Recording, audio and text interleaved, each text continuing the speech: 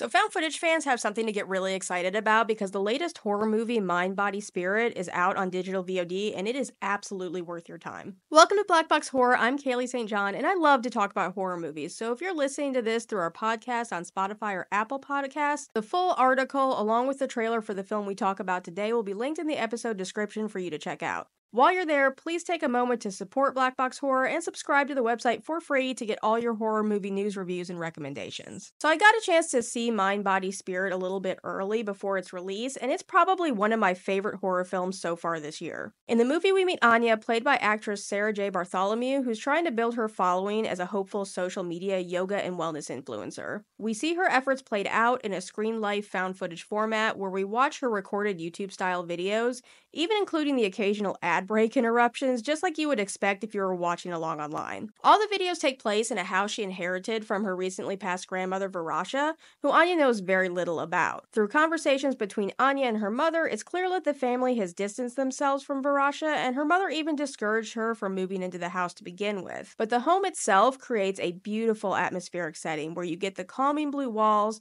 and the relaxing yoga vibe that provides almost a false sense of security and a great contrast to the horror elements that are coming in this movie. As almost a foil to Anya, we also meet Kenzie. Kenzie is a friend who is also clearly a well-established and famous health and wellness influencer herself. So Anya reaches out to her for advice, but unlike Anya's more shy, uncomfortable demeanor, Kenzie is clearly more in your face and the stereotypical expectation of a big influencer. So between the two of them, we get a commentary on the length people will go for fame and the inauthenticity that seems to come right along with it. Anya clearly wants to feel like she fits the influencer mold like Kenzie and seems to be struggling to find her own voice. All that changes when she finds her grandmother's journal hidden in a secret room she discovered behind a bookshelf in the home, filled with mysterious symbols, foreign text, and a ritual called the joining. Despite having very little knowledge of her grandmother's background and an almost willful decision to ignore the red flags, Anya decides to focus her content around this journal as her ticket to viral stardom. This movie does things with found footage that I frankly haven't ever seen done. There were numerous scenes where I was audibly asking, how in the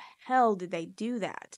You feel the grandmother Varasha's ghostly presence in the film almost immediately as she manifests through various scenes in ways that are somehow simultaneously in your face and yet still strangely subtle. Anya's yoga poses become really unsettling as her body contorts, clearly impacted by some sort of evil presence in the home, and her behavior becomes increasingly erratic and strange. The scenes are designed with their own built-in tension, where nearly every shot is a wide shot of the room, where you're left scanning every corner waiting for something that's coming. And the camera harnesses that anxiety and helps scan for you, making amazing use of a 360 panning shot around the room, similarly to what we've seen with the moving security cameras in the Paranormal Activity franchise.